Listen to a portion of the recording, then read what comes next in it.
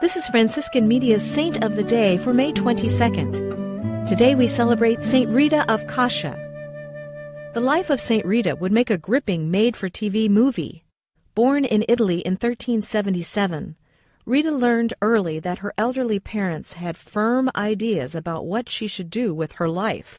They made arrangements for her to marry, despite her strongly expressed desire to become a nun. Their choice proved disastrous.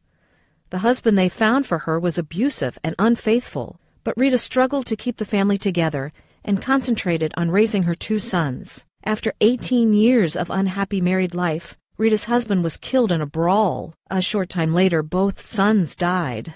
Though deeply pained by the series of losses, Rita was now free to turn to the religious life. She was rejected 3 times by the local group of Augustinian sisters, who only permitted virgins in their community.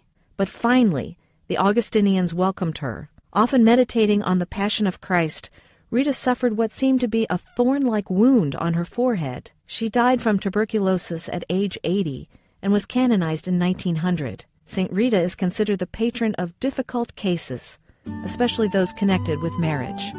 There's more about the saints along with inspiration and Catholic resources at our website, saintoftheday.org. From Franciscan Media, this has been Saint of the Day.